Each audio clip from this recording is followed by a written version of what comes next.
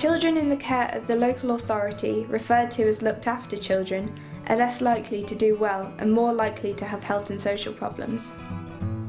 In Coventry, the good news is our looked after children are doing well compared to the rest of England for their reading, writing and maths, and we are ranked 10th best in the country for this.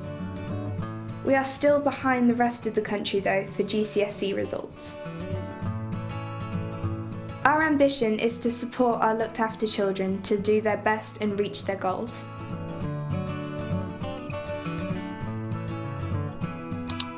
Well, I was in care from the age of 10 right up until the age of 18.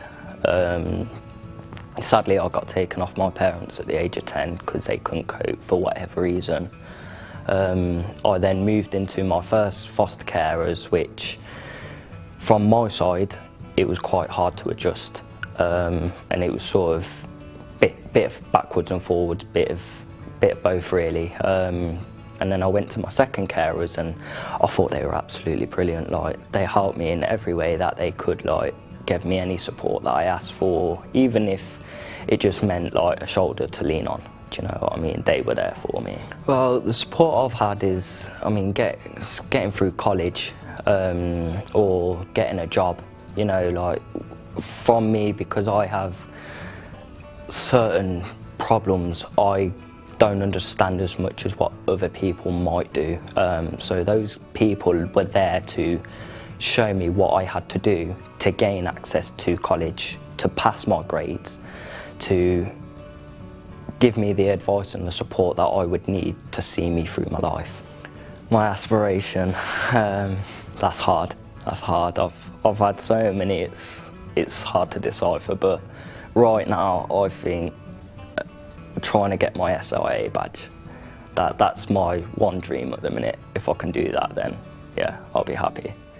I started being a looked after child when I was 5. I had 3 foster parents.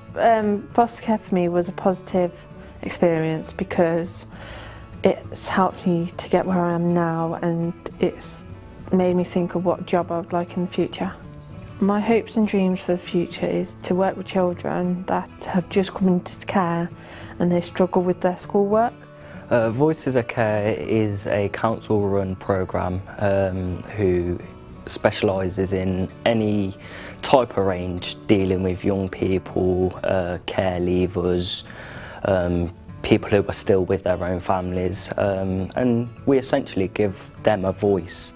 Being in Voices of Care has made me achieve quite a few potentials that I probably wouldn't have got without yourselves. Like, it's sort of been a second family to me, really. Like, I know that if I ever need anyone to lean on and I haven't got anyone else, I can just come straight to Voices of Care.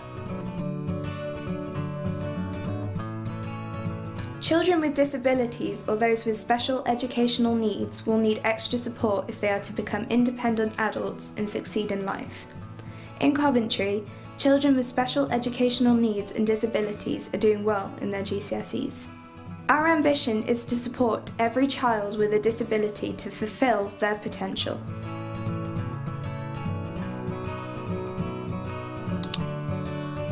This is Limerick Wood Centre. This is our base, hopefully to be a hub for children birth to 4 with special educational needs, children who are diagnosed with a condition or who aren't meeting their developmental targets. That is what we're about, really. The aspiration is that all children can have some mainstream experience, even the children with the most complex needs.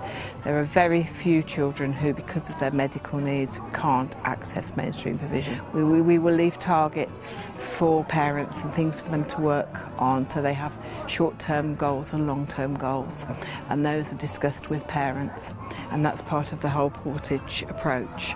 And it is about empowering parents. Yeah. You know, a parent to be able to say to a parent, look, your child can do this. You can do this with your child. They're not just going to sit there and do nothing for the next however many years. You know, you can enjoy your child. Joe's a happy, content little boy. He has cerebral palsy, epilepsy. Obviously, he tries his best. Like, he can roll around, can't keep him still. A year ago, he couldn't even eat. So, and now he's eating everything. So, you know, he surprises us. And that's what he's going to do in the future. He's going to surprise us, and we're never going to say he's never going to be able to do something. Well, he's been coming to Limbit Wood for about 2.5 years now, maybe a bit longer. He's just basically coming in and, you know, they just talk to us and show us new things and like other parents that have got children like this.